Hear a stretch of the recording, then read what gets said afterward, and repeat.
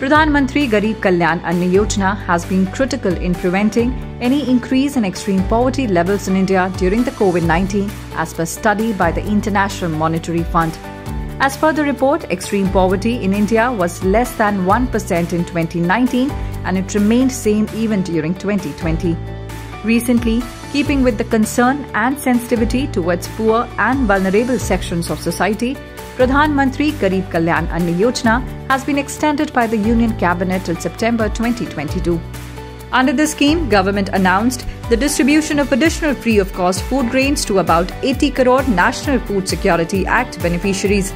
Since then, it has been critical in preventing any increase in extreme poverty levels in India. The scheme entails providing 5 kg food grains per person per month over and above the regular monthly food grains under NFSA, thereby doubling the food entitlement. The benefit is being provided to beneficiaries under National Food Security Act and direct benefit transfer.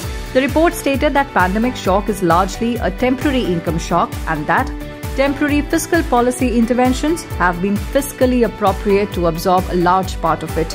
An important determinant of poverty consumption growth was also found to be higher in 2014-19 than in 2004 to 2011.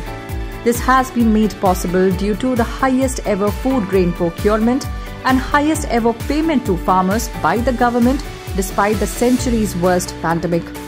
It clearly illustrates the robustness of India's social safety architecture as India withstood one of the world's biggest exogenous income shocks.